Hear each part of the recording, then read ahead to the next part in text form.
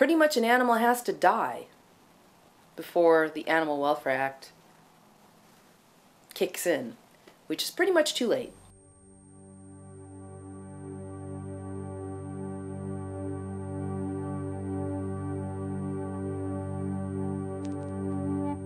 Since 2010, when Don Brancho was killed by Tilikum at SeaWorld, the whole debate about whales and dolphins being in captivity has changed.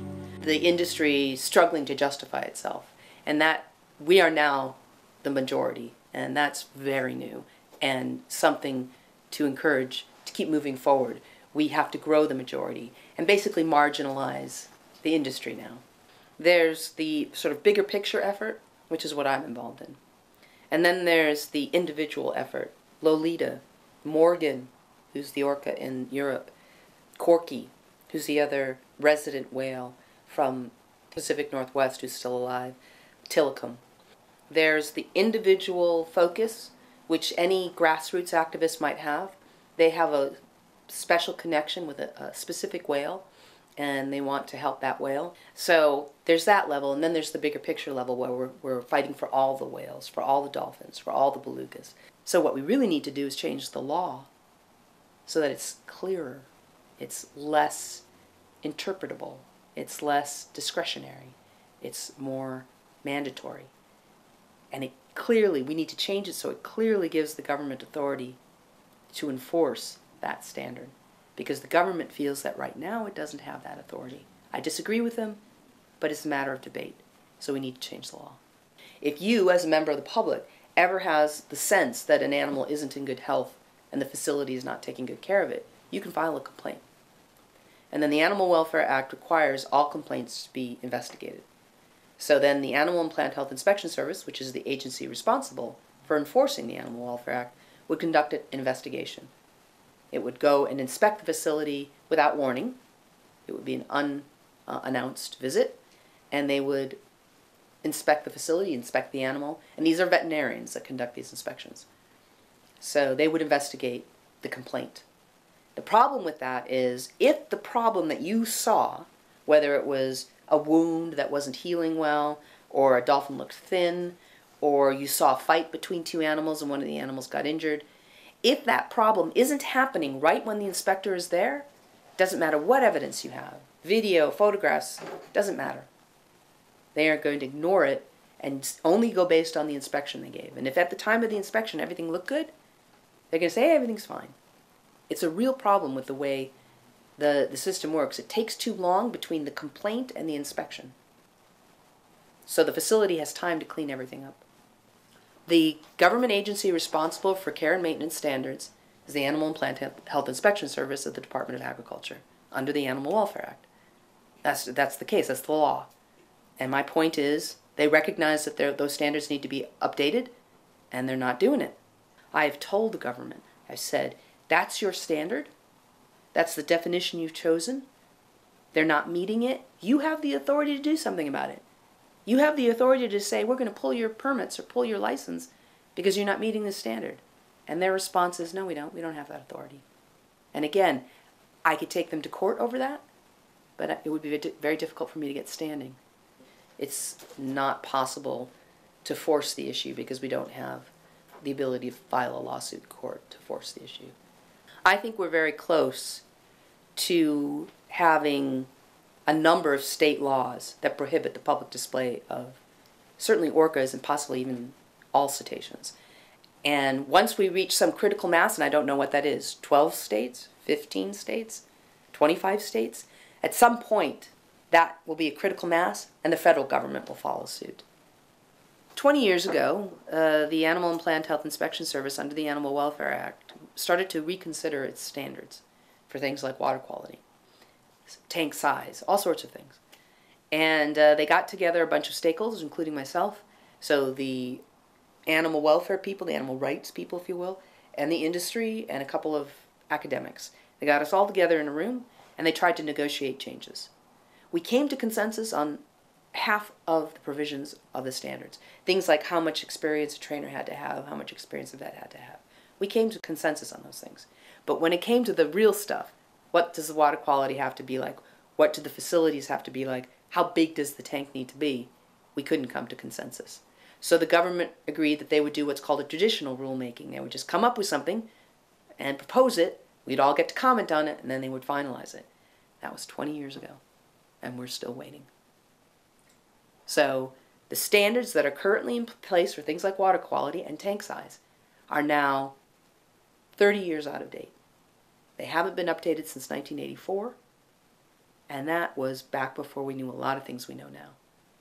All right? The science has advanced. Those standards are completely outdated. The government knows this. They're supposed to update them, and 20 years later, we're still waiting for that update. To say that that's ridiculous is really an understatement. It is absolutely ludicrous that we're still waiting for a proposed rule on tank size, water quality, upgrades to the standards. And this is part of the problem. The government is just terrified of publishing any proposed rule because they know the industry will hate it. We'll probably hate it. Everybody will hate it. We'll think it's too weak. They'll think it's too strong. Now, the good news is for the first time in forever, the government, the legislative arm of the government, is aware that the executive arm of the government isn't doing its job. So there's actually been some pressure from Congress on the Department of Agriculture to do its job and publish a proposed rule that updates the regs. And we'll continue to put pressure on them. They have to publish this rule soon. You would think that the public display industry would have conducted lots of studies on what the animals actually need. Like, if they're in this size tank, they do this, and if they're in this size tank, they do this. And this is closer to natural behavior than this. So really we should be building a tank this big, and this should not be allowed anymore. They haven't done it. They've been holding these animals for more than 50 years, and they haven't done this research. Why? Because they don't want to know the answer. So basically, there should be a lot more research than there actually is, because the industry does not want to pursue this research. They need something different than what they have. Either the tanks aren't big enough, or they're not deep enough, or they're not cold enough, or they're not complex enough. You know, they're boring, or there's something wrong with the way they're being held now, because all of the metrics we have to measure their welfare are poor. But exactly what they need, bigger, deeper, colder, something, we don't know, because the industry won't do the work. They don't do the research. The care and maintenance standards under the Animal Welfare Act require certain things to keep the animals in good health and to prevent cruelty. And as I mentioned earlier, I don't think the Animal Welfare Act is adequate. I think it's weak. Cruelty is not allowed. So in terms of the methods they use to train the animals, they can't use punishment. They, can't use physical punishment for certain. All of them claim to use operant conditioning with positive reinforcement anyway. Most of them actually do use that method. It's the same method you use to train your dog or your cat. It's perfectly humane. The question is, are they in fact not feeding the animals before a show so that they're good and hungry, so that the food is a strong positive reinforcer? To me, that's wrong. They shouldn't be doing that, but they may do that. That wouldn't necessarily be illegal, because in the end, by the end of the show, they get their full food complement.